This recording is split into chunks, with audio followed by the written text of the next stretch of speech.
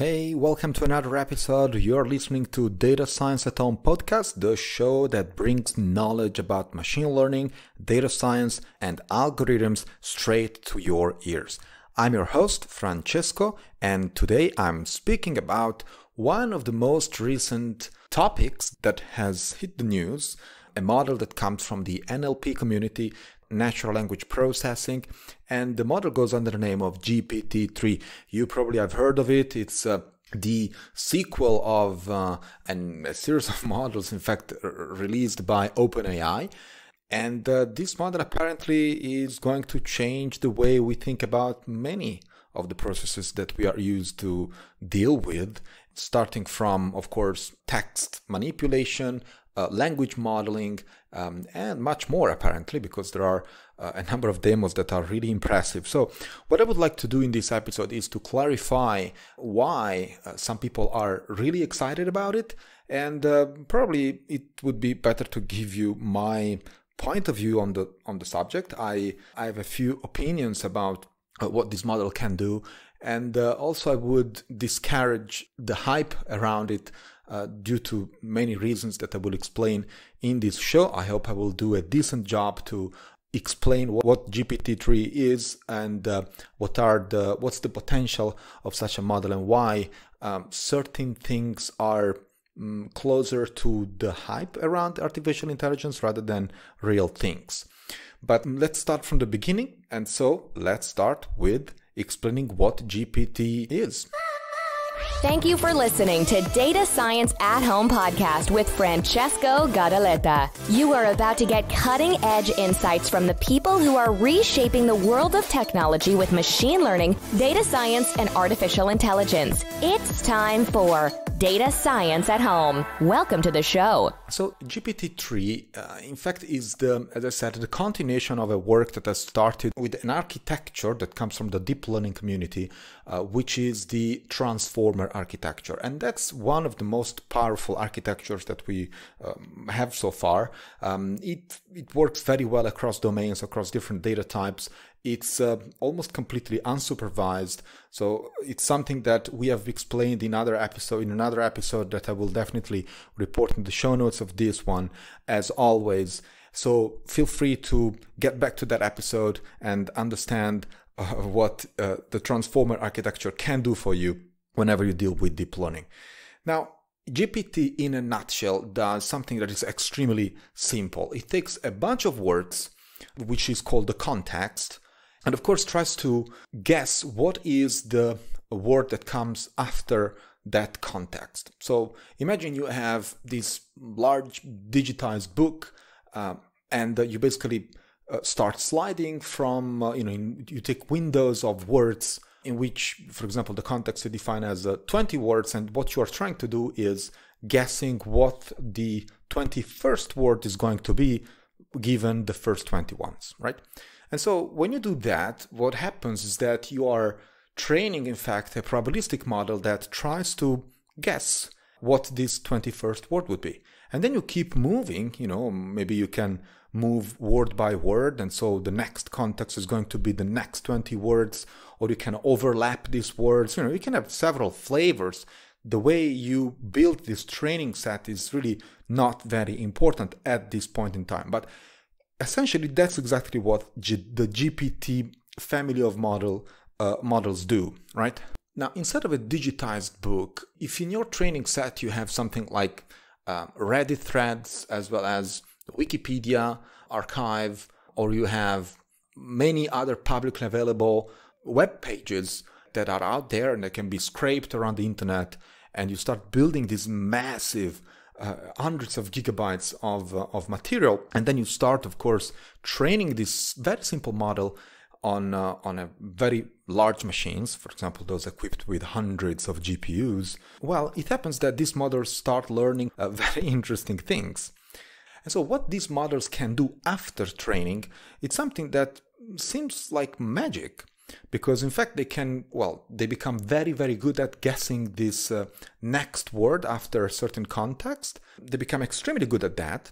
And not only that, they become very good generative models, because once you give these models a seed, which is you start typing some words, that make more or less sense. These are kind of structured sentences that make sense in the English language. Well, when you start giving this context, the network will continue generating text that is coherent, is consistent with the seed that you just gave them. That's where the magic is. Now, the thing is that the way such a model is trained is not magic nor mysterious at all. And I want to be clear on this because there's a lot of journalists out there, as always, whenever OpenAI builds something that makes something that is human, it can be understood by the community or by non-technical people, and it does something that is, let's say, closer and closer to what human beings are used to do. Well, then people start misunderstanding, and they start believing that, in fact, we are probably in front of an AGI. AGI, for those who are not familiar with the acronym, stands for Artificial General Intelligence, which is the kind of stuff that people like Ben Goertzel keep claiming since a decade already. And it's basically the way, it's this new generation of artificial intelligence that would eventually give superhuman powers to a machine. But I'm not going to get there. You guys have your own opinion. I believe that this is not even close to AGI. This is, in fact, a probabilistic model. And it is not magic at all, to my eyes, due to the fact that given a bunch of words, the model is asked to predict the next word that makes the most sense in that particular context. And that's it. Now, an old good statistician would do this with a Markov process or another probabilistic approach that could lead to similar results. The problem is that, well, and that's a problem, not really, it's like a characteristic of the GPT-3 model, is that it's doing this, this guess the word game, with something like 175 billion parameters. Yes, 175 billion parameters. The input text is nothing more than whatever is publicly available from the internet, discussion forums, Reddit threads, digitized books, websites, Wikipedia itself, and much more. So whatever you can reach from your laptop and an internet connection, it was probably very, very likely part of the training set of this amazing result. And I'm quoting amazing because, it doesn't really sound amazing to me. I mean, if you have at your disposal gigabytes and gigabytes of text and 175 billion parameters, I'm not impressed, honestly, because this model resembles more the features of a lookup table rather than an artificial general intelligence or an artificial intelligence. But of course, I would like to have your opinions on the topic, so do not hesitate to jump on our Discord channel. The link will be provided in the show notes of this episode. It's our official Discord channel where you can come and chat with us about previous episodes. You can also propose new ones. We always welcome folks who are interested in proposing new episodes and new topics, for sure. Now, how do you use GPT-3? Well, using GPT-3 is very simple, in fact, provided one has a very large machine packed with GPUs. And, using GPT-3, in fact, can be done in 3 easy steps. In the first one, you provide a description of the task that you would like the network to solve for you. For example, translate English to French, right? And in the second step, you provide an example. This, in fact, can be optional. For example, you would say, the chair equal la chaise, which in French is the chair. And so what you are creating here is a context, right? And then in the third step, you provide so-called unseen case, in which you write the table equal, and you ask the network to continue that text. And what happens is that magically GPT-3 will make a translation for you and will generate the translation of table in French, which I personally do not know. So I'm going to ask GPT-3 what that word would be. In fact, GPT-3 behaves, as I said, just like a massive lookup table. And being it a model of 175 billion parameters, I mean, guys, this is impressive. It's 10 times bigger than the previous version of GPT, which was GPT-2, that had something like, I think, 15 or 17 billion parameters, which is already insane. It's already insane. It's very hard to believe that such a network does some form of generalization due to the number of parameters that we are dealing with. I find it very hard to believe that these models can generalize. In fact, these models, in my opinion, do not generalize. These models will basically parrot what they have already encountered in the input during training, with some perturbation, of course. It does not even perform backpropagation due to the massive amount of parameters it is equipped with. Now, does it sound intelligent to you? I don't know. It doesn't to me. Probably the most intelligent component of GPT-3 is in the transformer architecture that I've discussed quite extensively in another podcast episode. As I said, I will report that in the show notes of this one. So what do people think of GPT-3? Well, among many practitioners, there's been a lot of activities behind the scenes. People who have been creating a lot of demos that are based on GPT-3. Some of them are really cool, I must say. I mean, there is something that is really, really interesting and definitely fancy to watch. But among many, for example, one that I remember top of my head is, of course, a way to summarize books, or another one to forge email replies for you. Now, there is one in particular that has hit the news a number of times already and also caught my attention, which is computer programming. So there has been an attempt to let GPT-3 generate source code for you, starting from a description of how a certain web application would look like. And so you can describe, for example, the Google web page in plain English, and the GPT-3 model will start generating the code that in fact is the Google web page. So you can render that code in your browser and boom, you have Google. Now this is insane. Imagine if you could describe web applications in plain English and get your source code as a result. Imagine how powerful would that be, how many jobs we would lose like the day after. That would lead people to believe that we no longer need, for example, software developers. Now, let's be serious here. We have a model that is great at looking at a bunch of words and predict the next most appropriate word. Since each word is converted to a numeric vector, because, computers are good with numbers, right? So there's no way such a model would understand what that text is about, except under the terms of, topic classification. It cannot even know how that text is generated. Again, the only task that GPT-3 can perform is guessing one word given a certain context. So now let me go back to the computer programming task. But what I'm trying to say here can be generalized easily across domains or applications and use cases. So coding is the result of several skills and capabilities that definitely go beyond language syntax. As you know, code can be elegant, it can be short, abstract, highly maintainable, and it usually follows certain engineering principles, right? Software engineering. Of course, I'm referring to proper programming. There's no spaghetti coding involved here. While all this might be observed directly from the source code, it cannot be easily separated from it.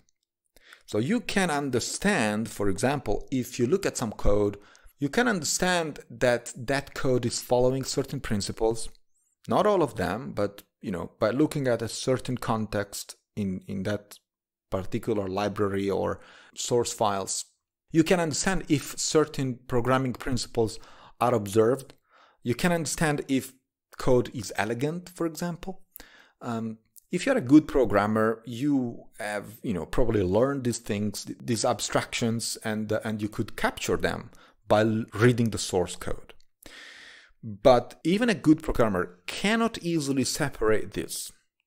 So you cannot easily, for example, if you never encountered or you never studied a software engineering principle, you cannot really abstract it from the source code by looking only at the source code. This is something that is extremely difficult to do because it's in the source code, but the source code itself doesn't give you any hint, definitely not directly, about the engineering principle that have been applied for that particular source code. Now, let me explain the same concept in the language of so-called real engineers. Real just because they build something tangible, something that we can kick or touch. For example, buildings or bridges, right? So if you look at 1 million of buildings or bridges, this task of observing buildings, of looking around you, it can tell us a lot about the material, about their shape, but very little about the construction principles and the geology, for example, that are all required for a building to be safe, durable, resilient, and many other properties that we want from buildings and bridges. Now, another big problem is, and that comes from machine learning, in fact, from machine learning algorithms, is that they can only learn from data. So when such data is biased, incomplete, or just inaccurate, an observation of the phenomenon that you're observing will be extrapolated, and that will also be biased, incomplete, and inaccurate. The third biggest problem is that GPT-3 needs an enormous amount of unbiased data. And the internet is exactly the place that lacks such a requirement. And so that's another problem that I would see, garbage in, garbage out, we say in machine learning, which is if your data sucks or is inaccurate, is biased, well, so will the result be. And so the model will be biased, will be inaccurate, and will be unbalanced. Not to mention the fact that good developers and of course human beings do not need to read about, for example, pointers in C or C++ or lifetimes in Rust 1,000,000 times for them to understand this concept and master them. In addition to this, a model that learns the way GPT-3 does is a probabilistic model. Developers do not write code on a probabilistic basis. Not even those who copy-paste from Stack Overflow. Psh, that burns, guys, I know. So, to be clear one more time, when it comes to coding skills, GPT-3 is definitely similar to a developer who has some familiarity with the syntax of programming language, but he doesn't know any type of abstraction behind such a language, and who is constantly referring to a massive dictionary of coding snippets. Imagine if on Stack Overflow you only had coding snippets. That's it. That, I think, is the fairest comparison I can make when I think about GPT-3 as a developer. And so I would definitely not be concerned of killing his job or her job. I'm more concerned that such a coder was in my team in the first place. So whenever you read about GPT-3 is going to kill software developer jobs, do not worry. Just flag that journalist, because that guy is probably gonna say another bullshit in the immediate future. That's it for today. Thanks for joining us this week on Data Science at Home.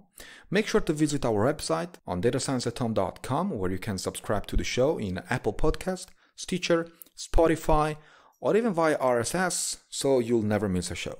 While you're at it, if you find value in this show, I would appreciate a rating on Apple Podcast, or if you'd simply tell a friend about the show, that would help me a lot too. Ciao!